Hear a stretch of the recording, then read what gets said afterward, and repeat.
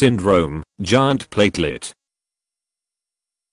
Syndrome, giant platelet. This condition is a primary problem of platelets in which the platelets lack the ability to stick adequately to injured blood vessel walls, and as a result of this problem there is abnormal bleeding. The giant platelet syndrome usually presents in the newborn period, infancy, or early childhood with bruises, nosebleeds, epistaxis, and/or gum, gingival, bleeding. Later problems can occur with anything which can induce bleeding such as menstruation, trauma, surgery, or stomach ulcers. This is an inherited disease transmitted in an autosomal recessive pattern. Both parents must carry a gene for the giant platelet syndrome, and transmit that gene to the child for the child to have the disease. The molecular basis is known, and is due to a deficiency in platelet glycoproteins IB, V, and 9th. The parents have a decrease in the glycoprotein, but no impairment of platelet function, and no abnormal bleeding. The gene responsible for the syndrome has been mapped to the short, p, arm of chromosome 17.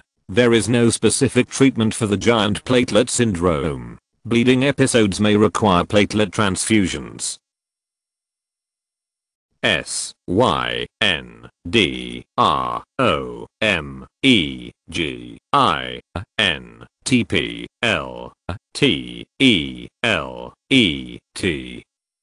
Syndrome, giant platelet.